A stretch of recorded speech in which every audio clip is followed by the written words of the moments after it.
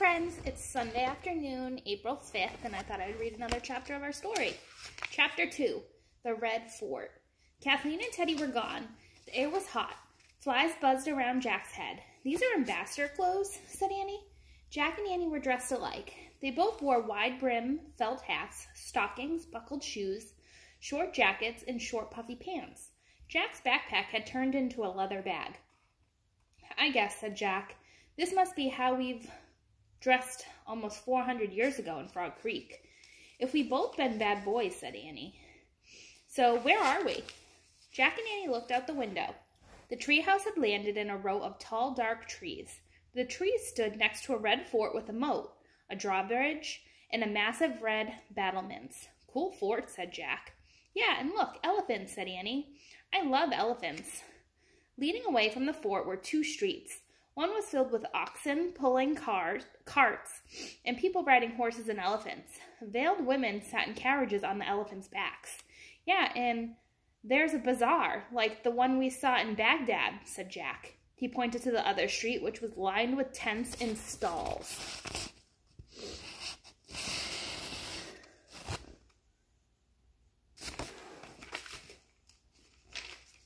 "So, where do you think we could find an emerald stone in the shape of a rose?" said Annie. Jack picked up their research book and opened to the first page. He read aloud.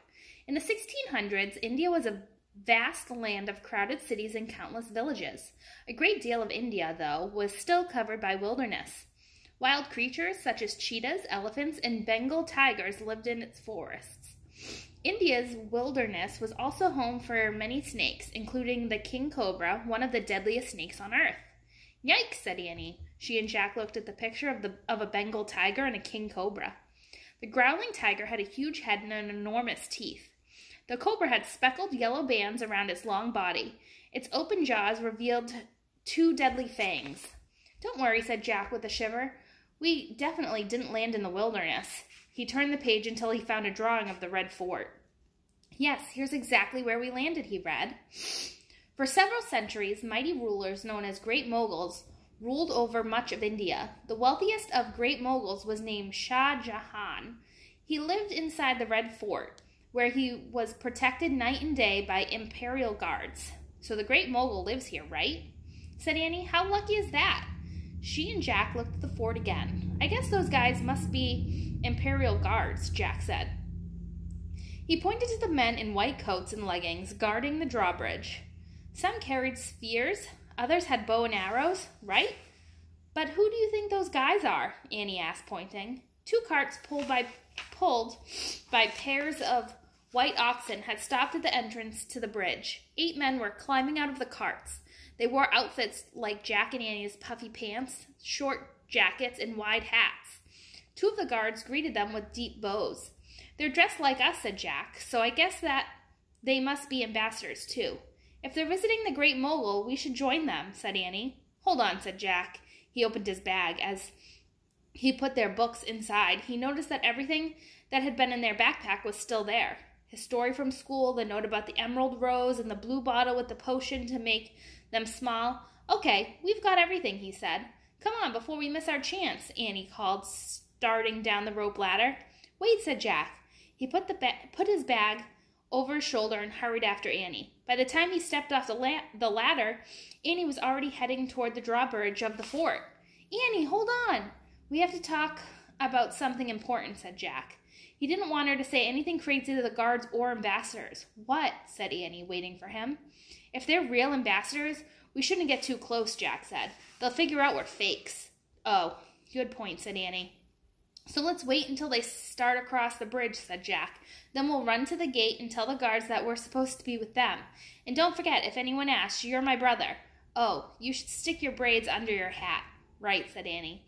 She tucked her pigtails under her hat. "How's that?" "Fine, I guess," said Jack. He was still worried about the fact that he and Annie looked too young.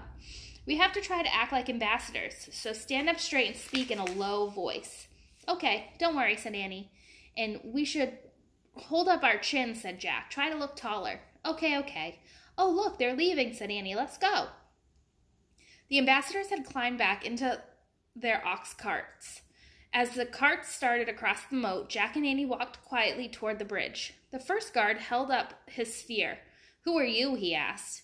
He had a long purple scar on his cheek and silver rings in his ears. "We are ambassadors," Jack said in a deep voice.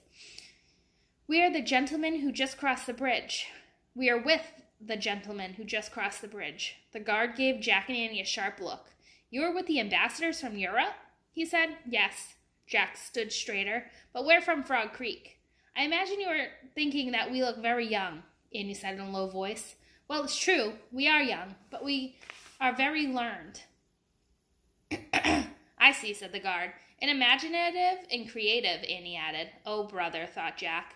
"I see," said the guard again. He looked at Jack's bag. "And is that what you carry your treasure? Your gifts for Great Mogul?" Well," said Jack. "What gifts do ambassadors from Europe usually give Great Moguls?" Annie asked. "The gifts sent by the King and the Queen of Europe are usually rare and beautiful," said the guard. "Such as," said Annie. "Silver swords, golden goblets, treasure chests filled with jewels and coins," said the guard. "Or perhaps the fastest horses from Arabia." "Forget it," thought Jack. But Annie smiled. "I see," she said. "Well, I am pleased to tell you that we have brought a gift far greater than any of those."